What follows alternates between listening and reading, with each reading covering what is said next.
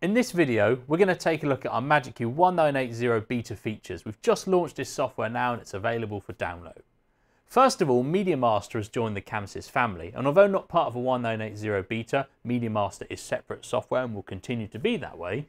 We've now added support for NDI to MagicQ consoles and PC systems when they're unlocked.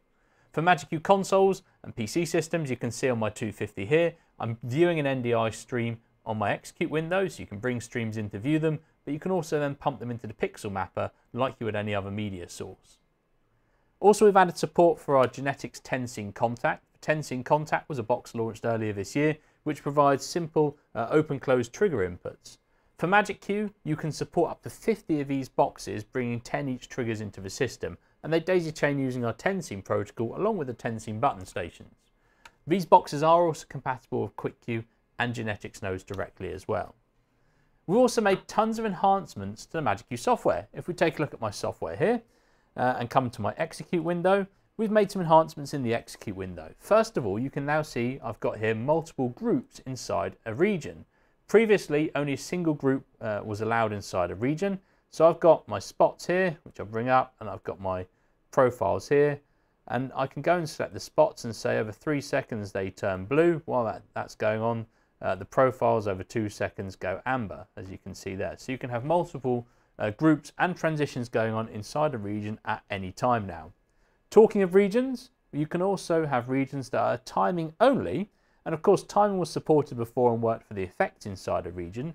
But we can now have our region timing affect physical playbacks. If I bring down these two playbacks here and run up playback 6 here, what you can see is just a simple dimmer chase. You can see here at the moment it's running in chunks of 4. I could set it to chunks of 0.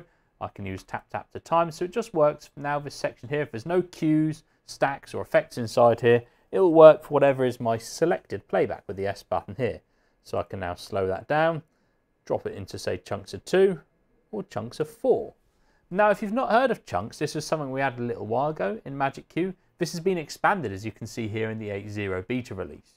So yes, we can do things like assign special, rate parameters, and we can put in chunks of any number we like, chunks of 2, 4, 0, whatever, and mix it with parts, segments, etc. So these are all your timing options you could put in a region to control a playback. Now if you've not heard of chunks before, there's another way of sub-selecting. It was added in our previous 1.9.7 release, so do check out the video on that here. But we've further added support for chunks with effects. So if I go and run this effect here, which is just a simple dimmer effect, you can see it's running in 4 chunks. Now if I include the effect into the programmer so you can see how it's programmed, it's just a simple dimmer effect. And you can see over on segments here, it's been set to 4 chunks. So if I take segments back to 0, as you normally would have there, or maybe in 2 or 3 segments there, so it's slightly different to segments of, okay, in segments of 3 it gets a similar result. If you click the soft button here and keep clicking it up, will allow me to change into chunks, as you can see here. Now chunks allows me to split, okay, 2 chunks split the effect in half, 3 chunks go into 3s like so, 4 like so here. Now what's the benefit and reason for this? Well, if I just clear this out my programmer here, you can see that this is based off group 4. So that effect keeps running as 4 chunks. If I go to my layout window here and select group 4, this is a group based effect using chunks of 4. And if I go and select the heads, I could take out say 1, 2, 3, 4. So I've taken out the first 2 and the last 2. They're still there at the moment until I go to view groups and I re-record group 4 here. Again, this is just updating the group, and you can see instantly the playback, it's not the programmer, the playback that's running here has been updated. The heads it's using, it's lost the 2 end heads, so I've taken out 4 of my 12 heads, so there's only 8 in here now, and it still respects the chunks of 4. It's recalculated what each of the heads should be doing. Again, if I was to select all 12 heads and I just put them back into group 4 and select yes, you can see my chunks have updated. Still in chunks of 4, but there's now 3 heads inside each one of those. What else have we added? Well, in our 1.9.8.0 release, some other enhancements to MagicQ is we've rewritten our GDTF importer to the latest spec.